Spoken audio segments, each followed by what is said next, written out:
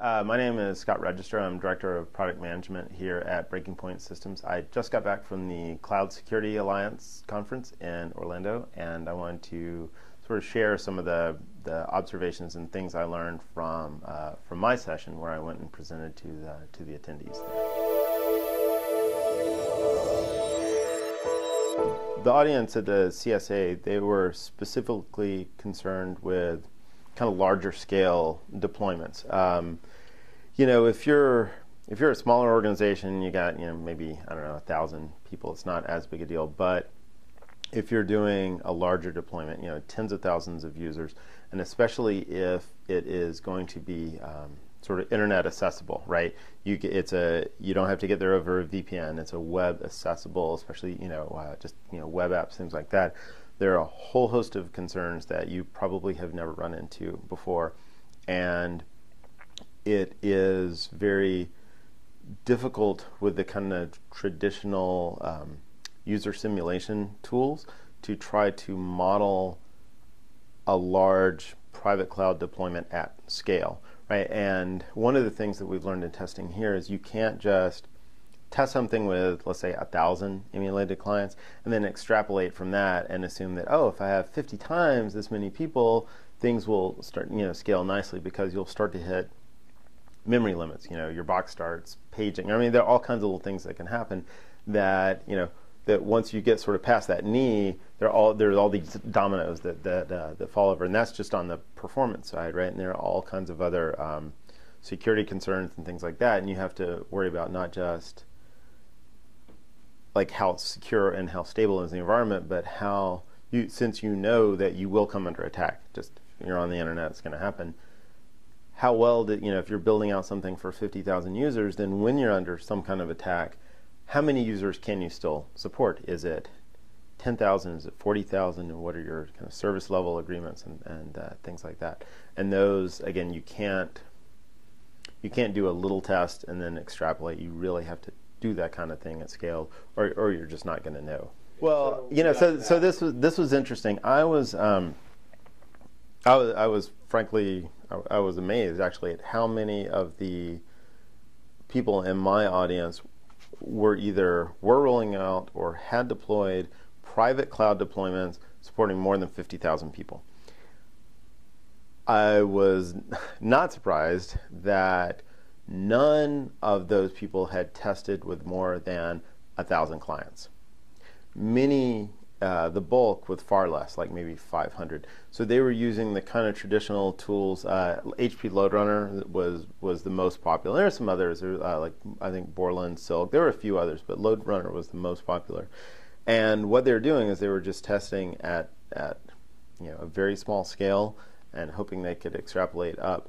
And they were doing that just because of pricing and kind of deployment capacity. It takes a lot of servers and a lot of management and software and setup time to really try to do multiple thousand kind of Loadrunner clients. And the cost and complexity was prohibitive for them.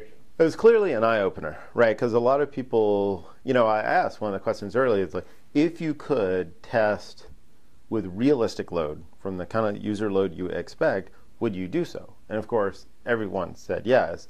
And so when I showed them, and I was clear, I'm in no way like disparaging Loadrunner. It's a great tool. We're not trying to like compete with it, but showing people that you can do, kind of a limited scope, maybe 10% of your users are Loadrunner, or less than that, but some percentage is Loadrunner, and use us for all the rest, because we can make the application queries, we can do all those things.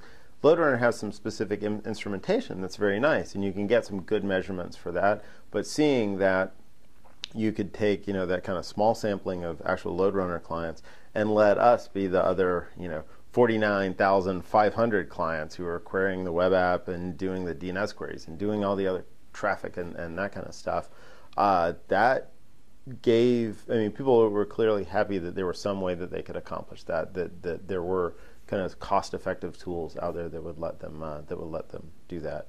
And again, that was just on the performance side.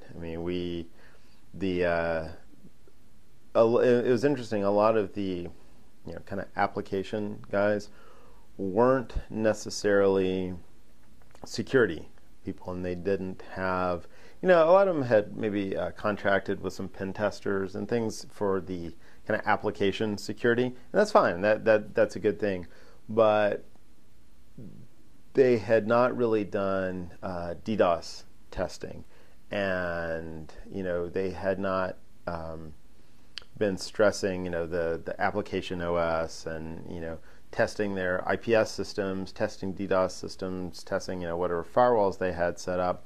And even if they had done some level of that, nobody had tried to simulate an attack, like a DDoS attack from some number of attackers, and then measure the number of users that they could still support while they were under attack. Just nobody had the tools available to do that kind of thing. And I think people were kind of surprised that it was actually feasible to do that kind of testing at scale without spending days or weeks of setup, and without spending $2 million on licensing.